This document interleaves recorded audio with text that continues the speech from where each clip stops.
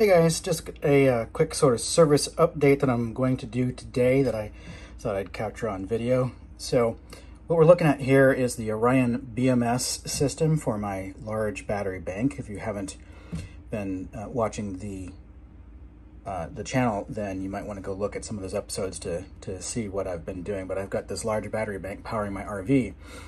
And what you're looking at is a graph of all the voltages of all the cells. There are 16 cells as far as the Orion is concerned. There's actually 32, but they're paired up, so there's 16 as far as this thing is concerned. And what you can see is there's some relative consistency here in the middle, but there's this blue outlier, and in fact there's a yellow outlier as well. The yellow one isn't as crazy as the blue one is, but what this means is I have almost certainly a bad connection to one of the cells. This is the result of having a high resistance connection to that cell. So the blue represents cell 2 and the yellow is cell 4. And if we come take a look at live data and look at internal resistances, you can see cell 2 is 0.89. It's a lot higher than the others. Cell 4 currently is 0.2, which is not higher than the others. So this one isn't as bad, but it is still reflecting in the graph as a problem. So I'm just going to plug into shore power here, turn off the battery, do some cleaning, put it all back together. So we'll walk you through what that looks like. And we'll come back and take a look at this graph here. Okay, guys, we're outside in the battery area. Please forgive the wiring. I haven't had a chance to clean this up. I had to do this in a rush. So here are my 32 cells. They go back beyond where you can see here.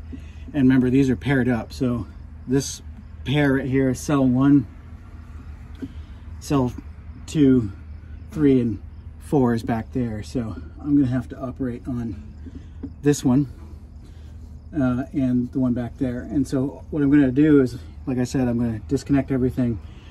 And I'm using this little sort of handheld sander device. It's just a Velcro, holds on a Velcro piece of sanding paper, and this is very high grit, like over 1,000, I forget the number, sandpaper, which is, because all you want to do is polish. You don't want to actually remove material. So what I did was I just kind of poked a hole through this. So what I can do is stick this right on top of the terminal of the cell and twist it, and that'll clean off the terminal of the cell. And then the bus bar I can, clean by hand as well. And the reason I did this is because most of my studs are actually locked in, so I can't remove the stud. So I have to be able to put this on over the stud and do some twisting motion and get the terminals clean. So that's really all I'm going to do from a cleaning standpoint. Once I'm done doing that, that's going to leave some residue. So I'm going to use an air compressor to blow that off. I'll use a rag to get rid of further excess, and then we're going to use some deoxidizer. So this is the deoxit stuff. I got it on Amazon. I'll put a link in the description here. And I'll spray the rag with this stuff, and I'll wipe down the terminals, and I'll wipe down the bus bars. And this is one of the good important reasons to use a rag instead of anything else, because this isn't going to leave any lint behind. So the smallest amount of lint is going to cause exactly what we're seeing on the BMS readout. So we'll put it all back together, take a look, and see how that goes. So that's it. We'll come back when I've got some of this stuff off, so you can see me doing the sanding and cleaning. Okay, so I've connected to shore power, and what I'm going to do is just walk you through the process that I go through to disconnect the battery safely and work on it while I am in this mode. So while I'm doing this, I'm not going to lose any AC power inside, which is the reason I plugged into shore power. Otherwise, I'd have to go through a blackout. So let's hop back over to the battery bay and do some work. Okay, so let's take you down a little bit further here. What we have, this is just a Windows PC, believe it or not, fanless Windows PC. So I have the BMS and the Victron equipment hooked into here, and I can remote into this. I can use VNC to remote into this in case I ever want to take a peek at the BMS like we just were.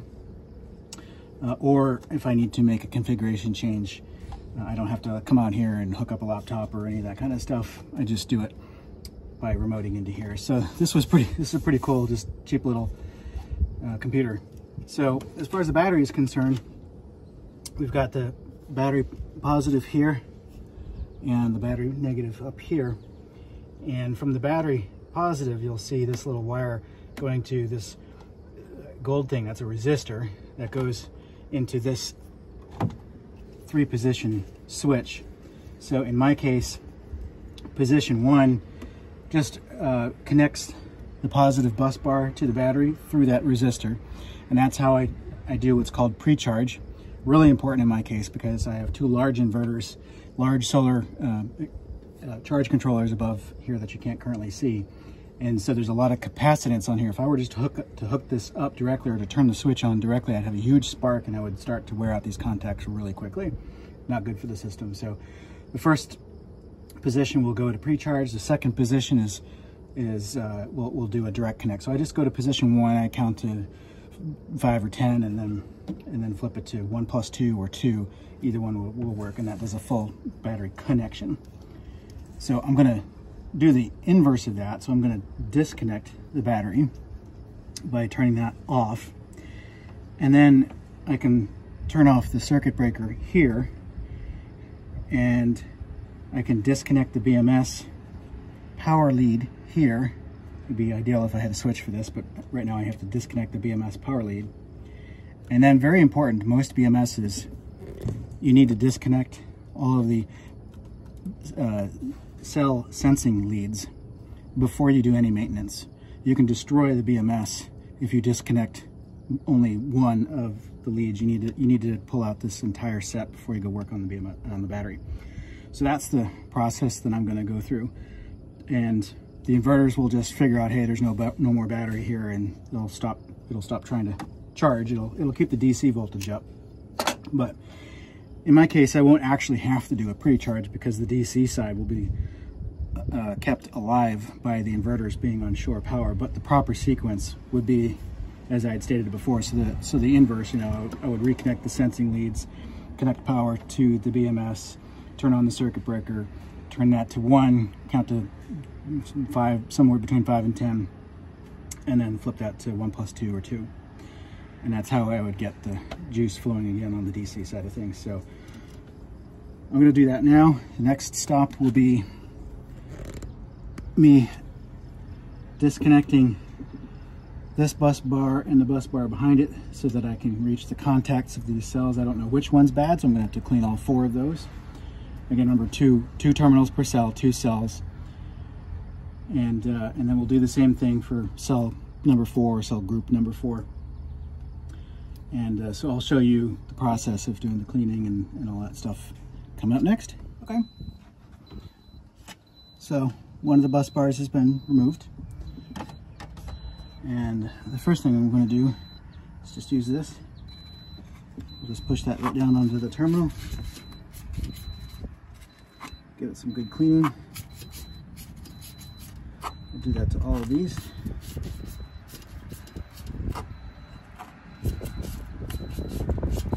Shouldn't take much.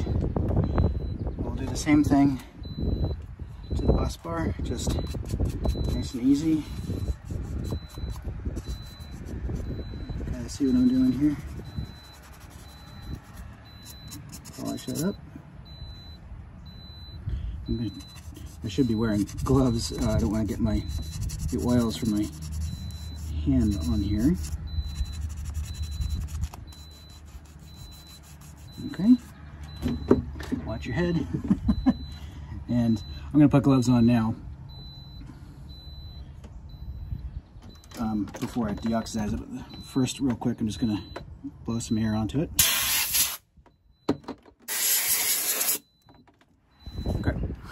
So I got my rag, deoxidizer. I'm just going to get this sprayed down, and then I'm going to use my finger to run that on top of the terminals that I just cleaned up. Okay, a little spot there. Okay, you can see it's not really dirt, but it's just aluminum dust from doing the polishing, so that's good to get off there. Now, let's do the bus bar. So, wearing a glove so I don't get my oils on there. Okay.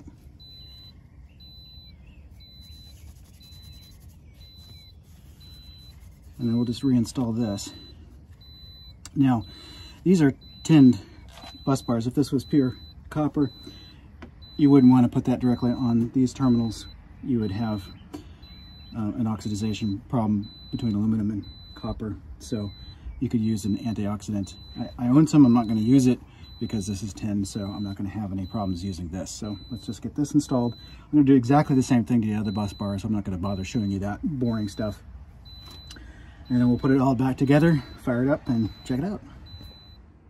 All right, so it's quite a bit later in the day, but because I've been getting ready to leave. But check this graph out. All of the lines are really close to each other. So clean your terminals. When you're putting your battery together, it is incredibly important to make sure they're clean.